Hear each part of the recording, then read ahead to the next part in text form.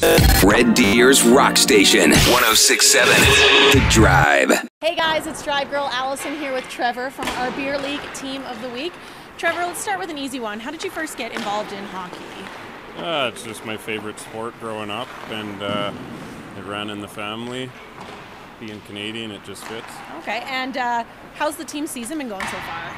Season's been up and down, kind of like the Oilers, but we're a little more competitive.